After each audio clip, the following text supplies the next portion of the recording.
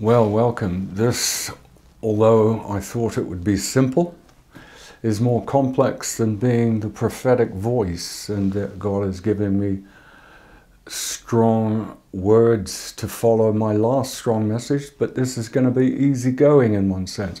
I'm going to talk about introducing the Bible, an introduction to the Bible, that you might value it, that you might hunger and thirst for it. But first, I must say, I didn't read the Bible and find God.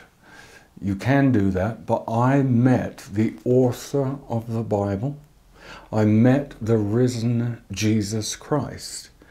And then I found a Bible, happened to be in the house I was living in. It wasn't mine, must have been someone else's who lived in that house. But I had a dreadfully powerful, wonderful meeting with God, meeting with Jesus, and then I turned to the Bible. So I would say the Bible must introduce you to the person of God. That is the point. And if you hold that before you, I think it will be more valuable to you, and you will not get sidetracked or bogged down, as so many, trying to make the law of God, and we'll talk about that, the law of God a bit, trying to make that something it isn't, and we'll look at that. So it is about you having a personal encounter with the living God, and that encounter will turn you around, and then you will read His Word. I will say that the Bible is learning God's language rather than an academia. I was thinking it would be good maybe to have a survey of the Bible. But in the Bible you learn God's language. You learn many things that are foreign to our modern concepts of life in general. And it is also a reflection, as in a mirror, of the person of God. So it's learning God's language, and it's seeing in His Word a reflection of God as in a mirror. That is a New Testament theme of looking into the perfect law of liberty as in a mirror.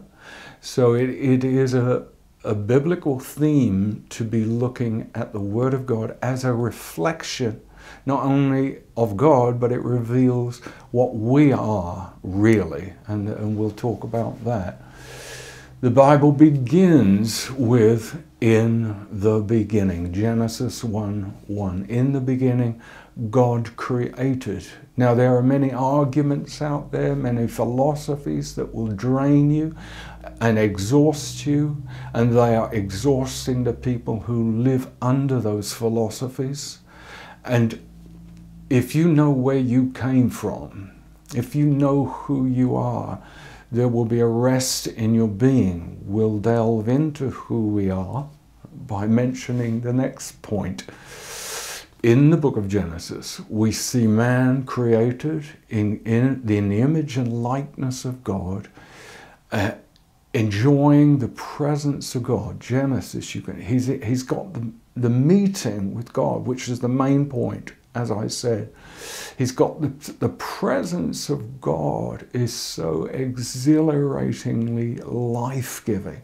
To be in His presence changes everything, changes us.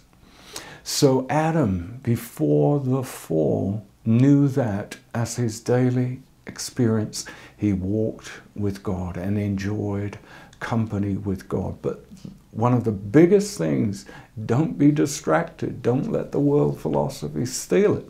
There was a colossal fall. Adam was deceived by the devil, really. He was lured away, deceived. Him and his wife were deceived to disobey God. Simply to disobey God. Become independent. That was the temptation. You will be wise. And they took of the fruit of the tree of knowledge, not an apple, of the fruit of the tree of knowledge. And they became wise but fools.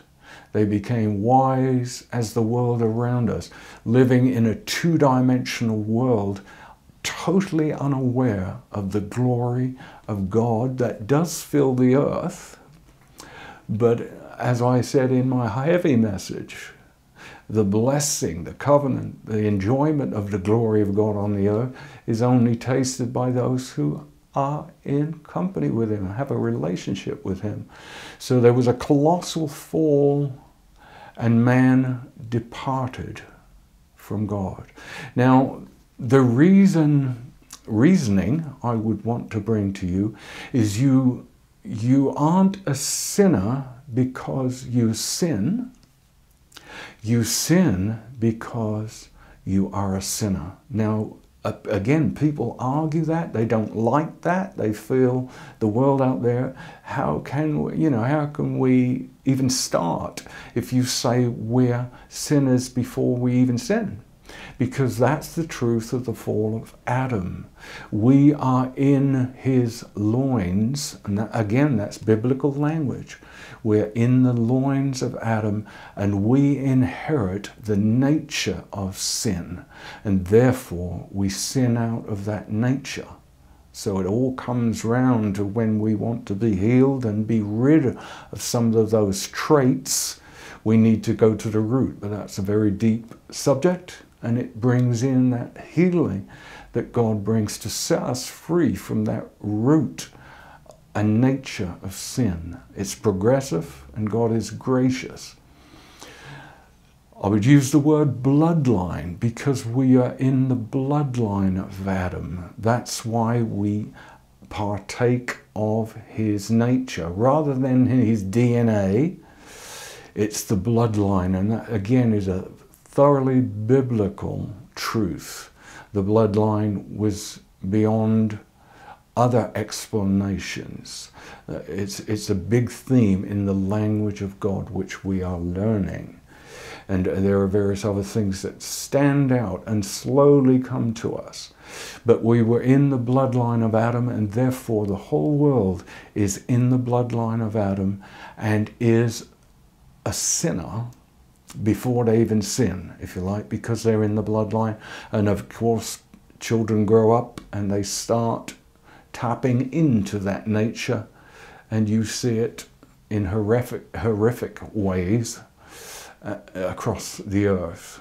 Now let me tell you, Cain killed Abel. Again in the book of Genesis, Cain, the first murder, the first religious war, and I'll tell you why it was a religious war, because Abel offered to God something that was acceptable to God. It was of the fruit, or the first born of the flock. And Cain offered of the toil of the ground, the labor of the ground, and God did not accept Cain's offering. And you could say again, is that fair? Is that fair? Why on earth does that start such a war? And it did, and it's still the kind of war today. People who are not being accepted by their attempts to please God, but in Christ, we'll know about that. We talk about it. In Christ Jesus is our righteousness, our right standing. We'll talk a bit about that. And we are accepted by the blood of Jesus now, breaking this nature of sin. We're accepted by the blood of Jesus. But Cain killed Abel, the first murder, and it was a religious war because of offerings. Very deep. I won't go much more into that. Again, learning the language of God. The word covenant is used 293 times in the Bible. The word covenant. And again, that will progressively dawn on us that it is very big in God's language, the word covenant. Basically, a banknote has, I promise to pay the bearer such and such a sum on the basis of this note.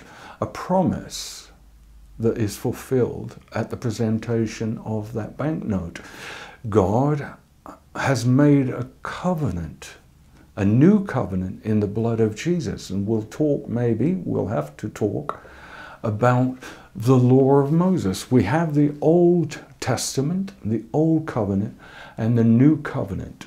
And that's very difficult for us to appreciate that. Why did God give the law through Moses? The first 5 books of the Bible are attributed to Moses, and they're called the books of the law. And in them, at one point, in all the other things that are covered, Moses is given the law of God, and he sets it before the people as a covenant. If you keep this covenant, then you will be accepted by God. But it was a failing covenant, and there are strong reasons for that. All the sacrifices, all the attempts at obedience were fully met in Jesus, and this is why Jesus came and brought in a new covenant. And that's very deep, how that all that was done in the Old Testament was attributed to the cross. That's too deep. That's more in the Bible survey. But I will just say that the law was given through Moses. Keep all these things. Law, law, law. Very difficult, very difficult. They couldn't do it. It was even explained in the New Testament that it is impossible. We'll talk about that. The Bible says in Galatians is a good book about the law and the liberty and freedom that surpasses the law. In Galatians 3:24, therefore the law was our tutor to bring us to Christ, that we might be justified by faith. So the old law, some preachers are still using it without knowing it, trying to bring about obedience by slamming you with the law. And it was a tutor to bring us to Christ. Now Christ is our teacher. Christ within us is bringing the transformation. Yes, he uses the words of the Old Covenant and the New Testament, and he uses the Word of God because it's all a reflection of God. It's all the language of God. But Christ within us is bringing about a transformation which results in us walking in the Holy Spirit, in which case it is obedience. To walk in the Holy Spirit is to be obedient. So we can get sidetracked. I'll give you another one from Galatians 2:16, knowing that a man is not justified by the works of the law, but by faith in Jesus Christ. Even we have believed in Christ Jesus, that we might be justified by faith in Christ, and not by the works of the law. For by the works of the law, no flesh will be justified. So if you are trying to win favor with God by keeping the laws of God, you will not be justified by that. We are justified by faith and a sweet communion of walking in the Spirit. I think it's more exacting to walk in the Holy Spirit. And I talk about in Christ reality. And some people think that's heavy, that's heavy.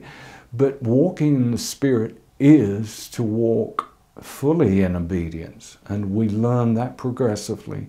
How do we stay in sweet fellowship with the Holy Spirit? We do back away. Our hearts do get tarnished. We get darkened. We sometimes get deceived. Now, the key is to become transparent and sensitive to know when you've backed away from the Holy Spirit, and to make the effort to get back. I had to get back in the last few days. It's strange because last Friday, which is about 5 days ago, I had the anointing to bring this message, and I thought it was so sudden. I thought, I'll back away, just think about it, Lord. And not that was the reason, as though it was disobedience. I was just checking. But I strayed away from a very powerful, sweet anointing that was upon this message. I hope it's still on here a bit, because I've been asking God to bring it back. But you see, I had to make adjustments and pursue the heart of God and not beat myself, but I just kept asking and seeking, singing, coming into a place of worship, and sensitivity. Holy Spirit, will you come? And I've been praying that. One of the things I was overwhelmed by is I said to the Lord, I'm standing on a vast ocean. I've but tasted of that vast ocean. And really, when we come to knowing God, we are on the shores of a vast, unending, massive ocean. And what he reveals to us, we drink in and we know him. But I tell you, there is a vast ocean of God's almightiness that will be unveiled throughout eternity. So it is quite daunting to come to God and bring his word in any measure. This is probably more straightforward than the strong message God has got in my heart to follow my last strong message. Romans 3:20. Now the book of Romans is almost like a legal discourse in a courtroom. Very powerful and very strong, but it will take some drinking in and time to drink in the weightiness of that legal argument from the apostle, the book of Romans. But I'm just going to jump into one verse only, again to confirm what I'm said. Romans 3:20. Therefore by the deeds of the law no flesh will be justified in his sight, for by the law is the knowledge of sin. So you can be blasted by some preachers with the law of God, and all they're doing is bringing you a knowledge of sin. They're not telling you how to get out of it often, because it is a very intimate encounter that we need to be brought into to deal with sin. So the law and preaching under the law just brings us to a knowledge of sin. You could say, well, that's good. It's good if you know what to do about that.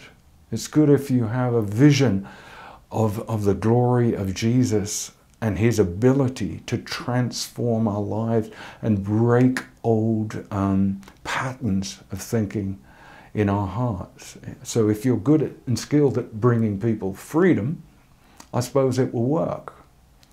But better to talk and teach from the Spirit of Jesus about the freedom he is, because in him, that's where we're meant to live, abiding in him and he abiding in us. In him, there is freedom, transformation, knowledge and revelation of the ability to change. So the key is bring people into the presence of a relationship with Jesus. Now, John's Gospel, flying away. In John 5, verses 38 and 39, I've made bold one statement. Jesus said, "You search the scriptures, for in them you think you have eternal life, and these are they which testify of me." So Jesus was challenging the Pharisees and Sadducees. They were experts in the law. They were of the descent of the children of Abraham, so they held dear the 5 books of Moses and the rest of the Old Testament. They held it dear, and Jesus said, you search them, but you've missed me, because all Scripture testifies of me.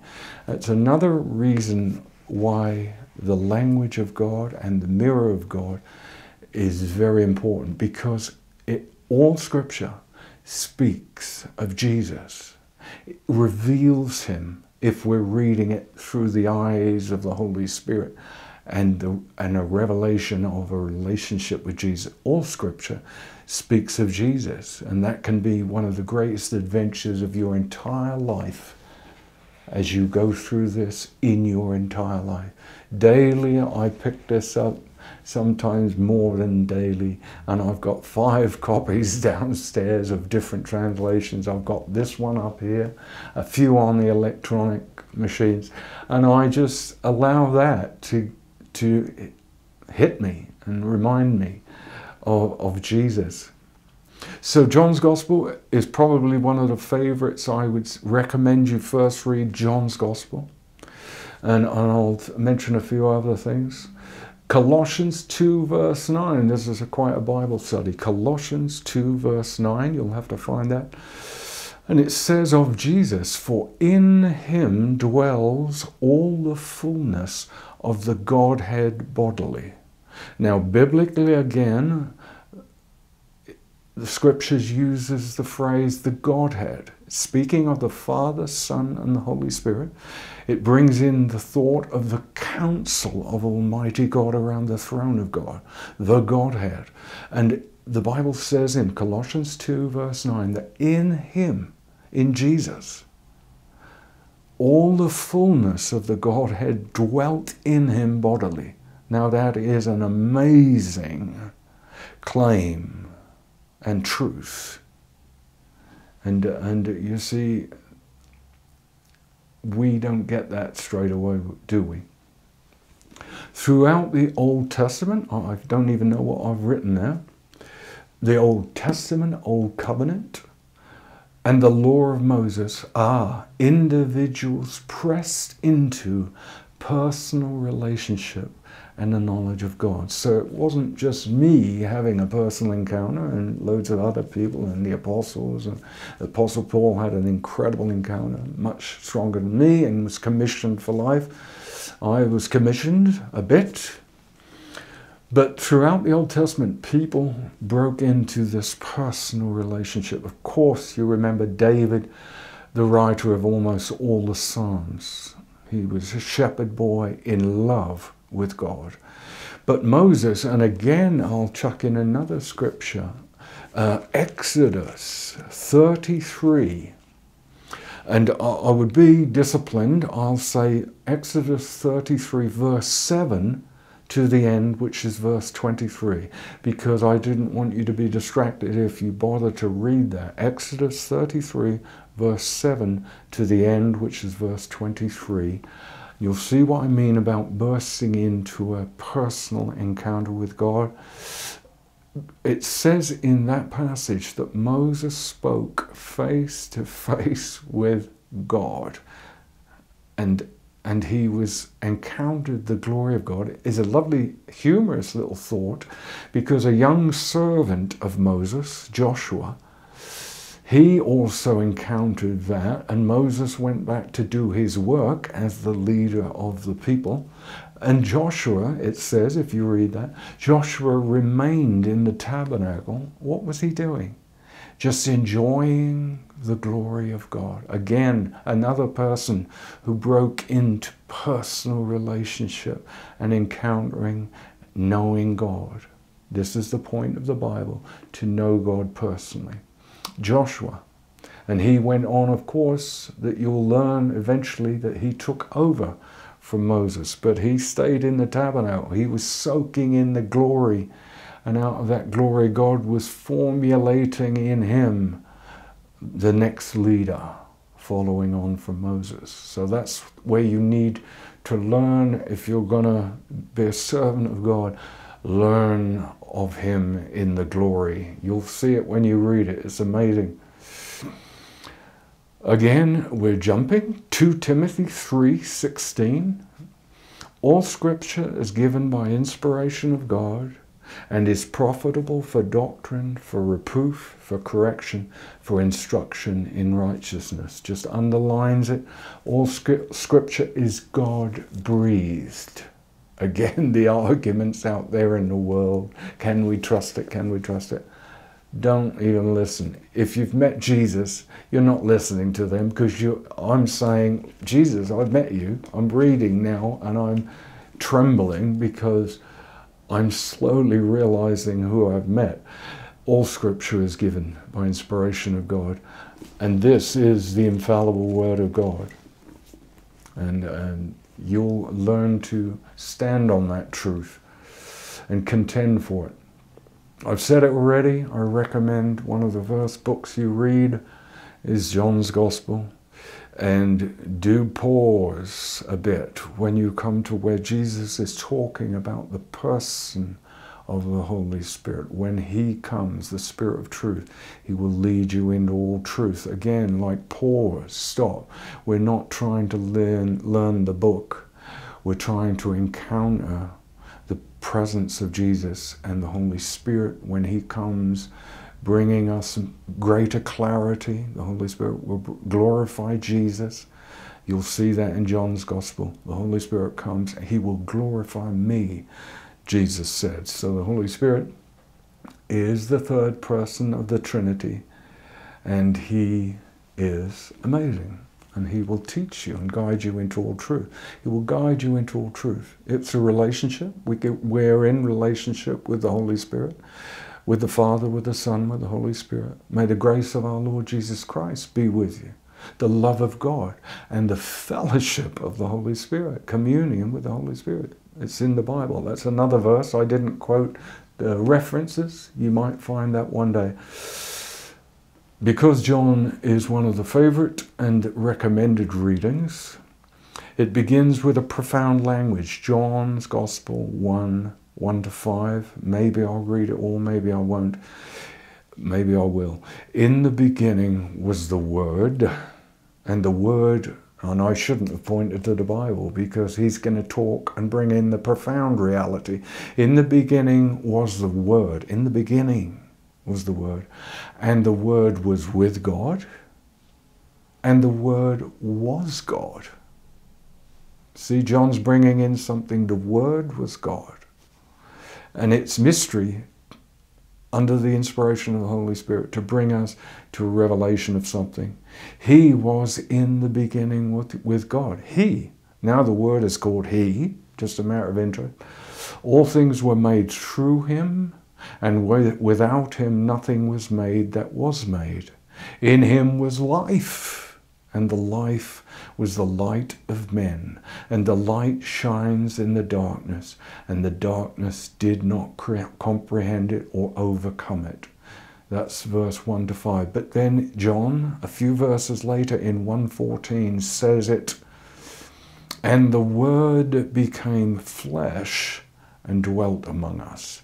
And we beheld his glory, the glory as of the only begotten of the Father, full of grace and truth.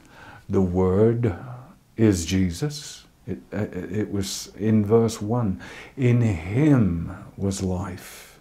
So John is bringing in the revelation that Jesus is the Word of God. In him was life. And I've just gone around it a bit. The Word became flesh. The Word in the beginning was with God. The Word was God. And verse 14, and the Word became flesh and dwelt among us. Jesus, as the Word of God, became flesh. I've mentioned it in some of my heavier messages, but Jesus didn't become Jesus when he was born a baby. He was with the Father in the beginning. He is the eternal Son of God. I'm not really wishing to delve into that as this is an introduction, but let it be known. Jesus is the eternal Son of God, the Word of God, who was with God in the beginning, who was God in the beginning and still is God. So's the Father, so's the Holy Spirit. God the Father, God the Son, God the Holy Spirit. Now, that's really it. And I'll sum it up, but I will say, as you read the New Testament after the Gospels, as well as the book of Romans, I forgot to mention something rather wonderful, but I will mention that.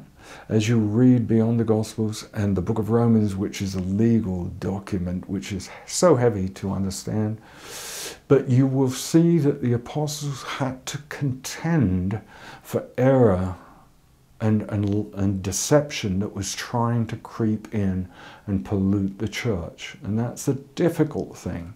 Even the book of Galatians I referred to a lot is a contending, because it was trying to creep into the church and bring them under the law. And the apostle says, no way, no way, don't you try and bring the law unto us. And it is very deep, because obedience, I believe, walking in the Spirit is much more obedient than keeping laws. So it's much more a pure obedience. So, but it's how it works. The law doesn't work. It never worked in the Old Testament, and it certainly doesn't work in the New Testament. The old law brought people under an awareness of sin, but it had no power to transform them. You'll see that written eventually. Now, so I've talked about this contending, so you'll understand that. I would probably like to say, if you're going to flick through the Old Testament prophets, you could be overwhelmed, like, why is he always getting at people? But the big picture is that the prophets were sent to a people who were very disobedient, not just the fact that they couldn't keep the law, which is impossible anyway, but they departed and began to take on the customs and the false gods and the very corrupt, idolatrous things that happened in the world around them. All sorts of evil and false worship, false gods.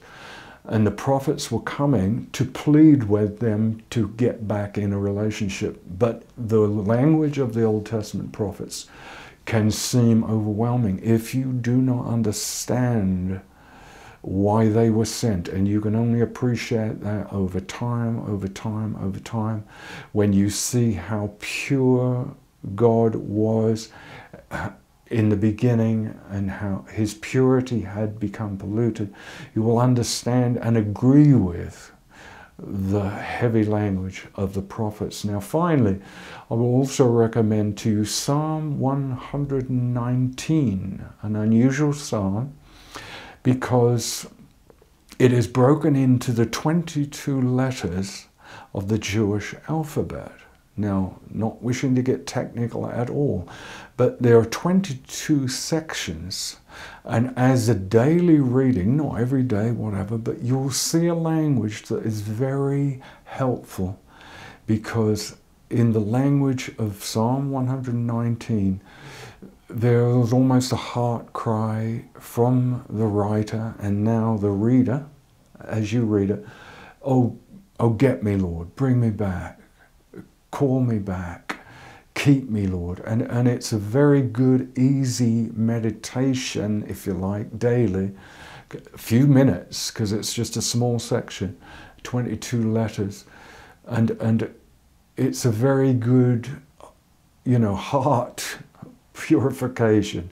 It just says, Lord, keep me. And you'll see how beautiful it is. So I'm going to end there and say this is an introduction to the Bible, but it's, I hope, an introduction to the person of God. That is the whole point of you reading this Bible, to know God personally and more deeply, and rejoice in, when you think of this vast ocean of who God is.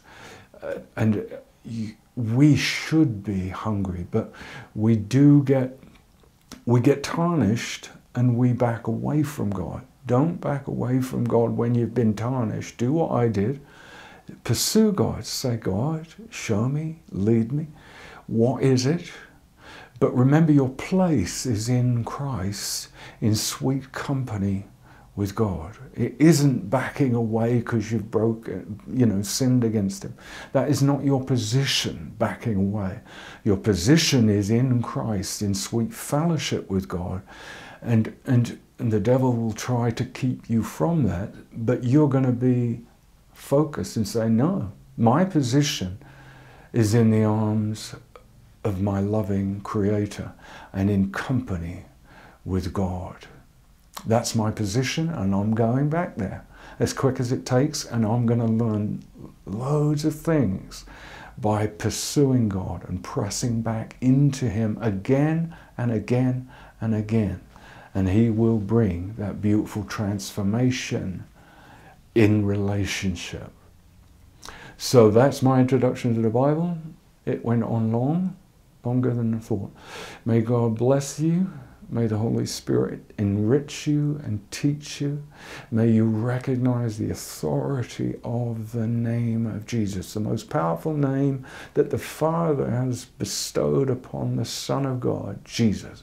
That at the name of Jesus Christ, every knee will bow in heaven, on earth, and under the earth. All authority is in the name of Jesus. So when we call on the name of Jesus for help, we're calling on a very vast source and ability and authority. His name, the name of Jesus Christ, has all authority to break chains. And may you enjoy life in Jesus. Amen.